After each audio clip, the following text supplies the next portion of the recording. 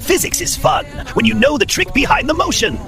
That's right, Joker. 2 differentiations, and you've unlocked the full story of motion. Ha ha ha, Superman. You talk about motion, but do you even know how to decode it? Watch closely. Super Rapnyo. It's easy.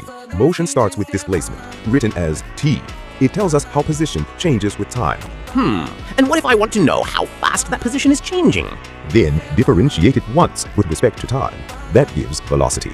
So, if displacement is t squared, velocity becomes 2t. And differentiate again gives acceleration 2.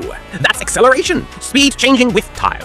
Exactly, Joker. Differentiating t cubed once gives velocity 3t squared. And differentiating again gives acceleration 6t. Again, if displacement is sine t, velocity will be cos t, and acceleration will be minus sine t.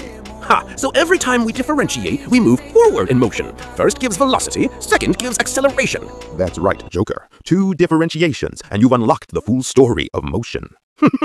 Physics is fun when you know the trick behind the motion.